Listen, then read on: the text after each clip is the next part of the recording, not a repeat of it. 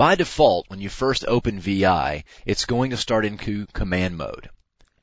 If we want to navigate between command mode and insert mode, there are many different options available to us.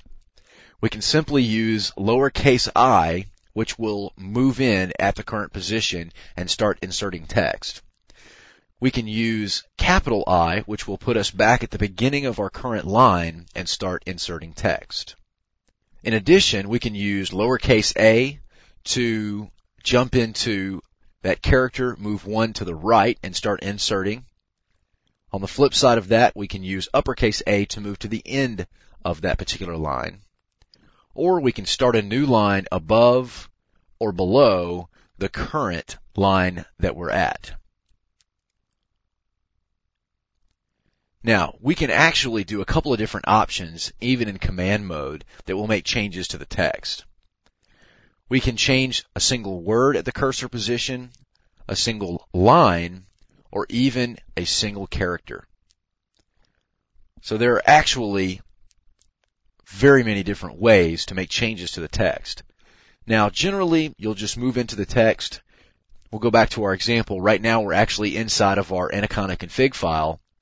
And let's say, for example, I want to change KDE to something different. Well, I'll press lowercase I.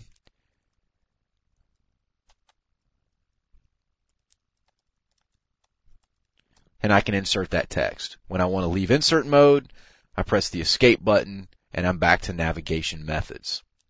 So as you can see, it's actually very easy to move in and out between the two modes. Now if you want, you can also use your uppercase R and it will actually jump onto the same line and continue to replace text until you jump back into command mode. Now in addition, you have copy and paste capabilities. This basically allows you to grab the text and move it to a different location. So in the scenario that we've provided here, we can type 2YW and it will copy 2 words to the right of the cursor.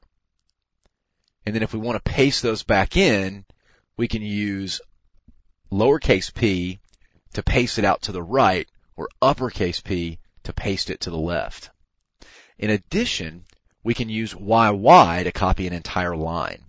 And prefixed by a number will allow us to choose how many lines to copy. For example, move my character.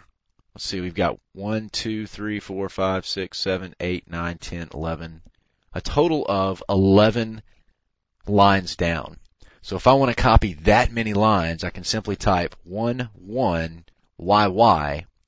And as you can see my message down here, 11 lines yanked. So I'm going to move all the way to the bottom of the file.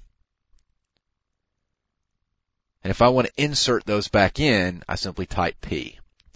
And as you can see, it pushes that information back in for me.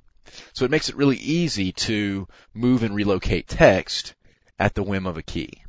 So this should give you a pretty good idea of how we're going to use VI in both insert mode and command mode to work with our text.